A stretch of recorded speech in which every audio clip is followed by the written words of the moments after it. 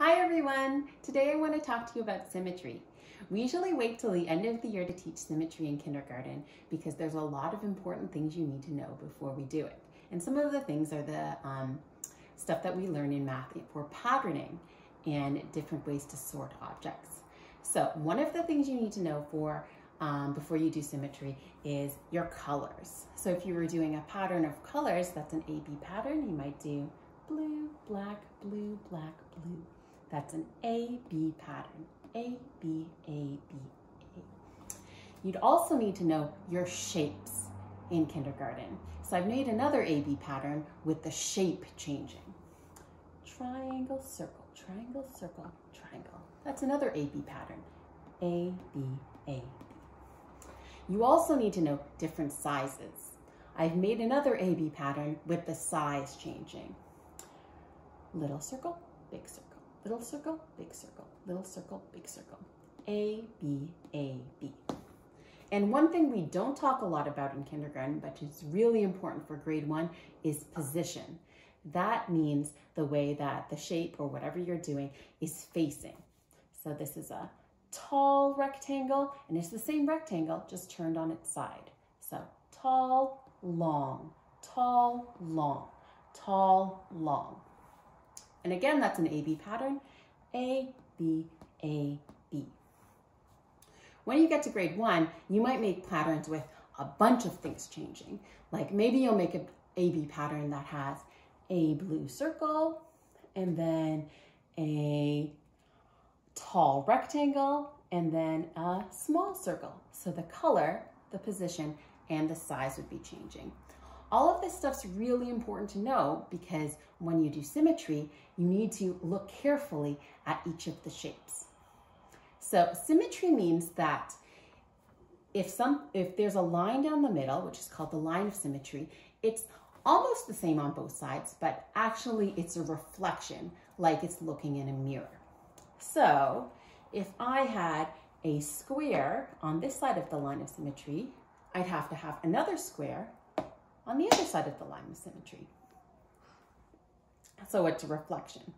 Some shapes would have to be real, or you'd have to be really careful with the reflection. For example, if this triangle was on this side, it would have to be flipped over for the other side to be symmetrical, because everything on one side of the line of symmetry has to be flipped for the other side. If something's close to the line of symmetry, on the other side, it has to be close to the line of symmetry. If something's far away from the line of symmetry, on the other side, it has to be far away too. And if all the attributes don't match, color, shape, size, and position, then it can't be symmetrical. So I've got a rectangle here, and even though these are almost the same size, they're the same color, and they're in the same position, long, they're not going to make something symmetrical because the shape is actually different. So we can't use these to make a symmetrical picture. One of the easiest ways to do a symmetrical picture is a butterfly, because butterflies are usually the same on both sides. So I've made some butterfly pictures, and I want you to see if they're symmetrical. Here's the first one. So I know the colors are going to be symmetrical because I've only used gold. Now let's check the size, shapes, and positions. Circle on the outside, so far away from the middle. A circle here, triangle close to the middle. This is an irregular shape, so it's not a shape that I can easily name. And it's the top square part is symmetrical, and the bottom points are symmetrical. Two small circles, that's symmetrical, and a diamond. Do you think this is a symmetrical butterfly? You're right, it is. This one's a little more complicated. Do you think it's symmetrical?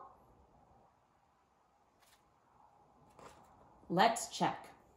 So a purple heart. That's right.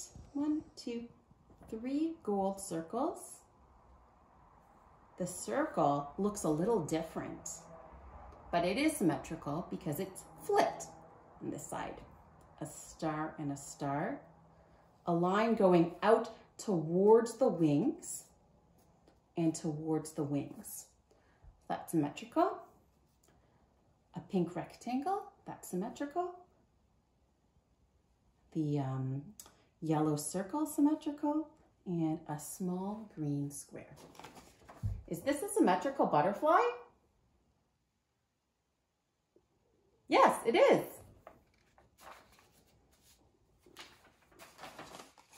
I've made one more butterfly. Do you think this one is symmetrical? Now, one of the attributes or one of the shapes in this butterfly is, it's this gold circle because it's close to the middle. It's the same shape, same size, and same color and same position. But there are actually 5 problems with this butterfly that don't make it symmetrical. If you want, you can pause the video here and see if you can find the 5 mistakes with this butterfly. Did you do it? Let's look at them together. So the first shape I see is this pink square. Now the position looks like it's the same for the pink shape over here because it's near the end of the wing. The size is about the same, or the same, the same size. The color's the same, but the shape is different. This is a square and that's a triangle. So this part is not symmetrical. I've got a triangle here that's purple and a triangle here that's blue. So that's not symmetrical. The color's different. I've got a star here that's silver and a star here that's silver, but what's different? It's the size. And there's a rectangle here and a rectangle here. They're both green, but the position is different. Finally, one of the hardest things is the actual reflection, and that's in these orange hearts. So even though they're the same size, they're the same shape, they're the same color, and the same position, they're not symmetrical because they don't show a reflection. A real reflection would have a heart here near the middle and a heart here. So if the heart was right here, then that would be symmetrical. Or this heart's near the outside of the wing. So if the heart was here and over here, then it would be symmetrical. But it's not. So that's our 5 problems. 1, 2, 3, 4, 5. Can you make your own symmetrical butterfly? One easy way to do it is to fold the paper in half, and you can trace the wings so that you know that the wings are symmetrical before you start drawing in your different shapes, colors, sizes, and positions. But it's actually really hard to make something perfectly symmetrical, because even things that seem symmetrical might be a little bit off. Like, I'm not that great at drawing. I'm still working on it. So some of my positions and sides and shapes and colors are probably a little bit off. It's like when you look at someone's face. Even though it seems like a face would be symmetrical, there's actually small differences. For example, if you were to draw a line of symmetry down my face, a lot of things would be symmetrical. Like, I have half of my glasses on this side, half of my glasses on this side, half of my nose, one eye and one eye, and half of my mouth and the other half of my mouth. But there's actually small differences. Like, the part of my hair is right there and it's not right here. I have a small spot on my face here that's not over here. And I'm wearing a clip on this side, but I don't have one on this side. Can you see any differences in the symmetry of your face? There is one way to make something perfectly symmetrical, and that's if you use scissors. So I've made one last butterfly by folding the paper in half and cutting out some shapes.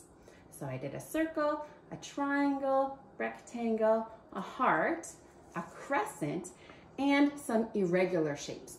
Those are shapes that I can't easily name. Like this one with zigzags, and this one down here that looks kind of like a speech bubble. And because this is folded and you've cut it out, it's going to show a true reflection, something that'll be really symmetrical. So when you open it up, I'm just going to put it on a black paper so it's easy to see.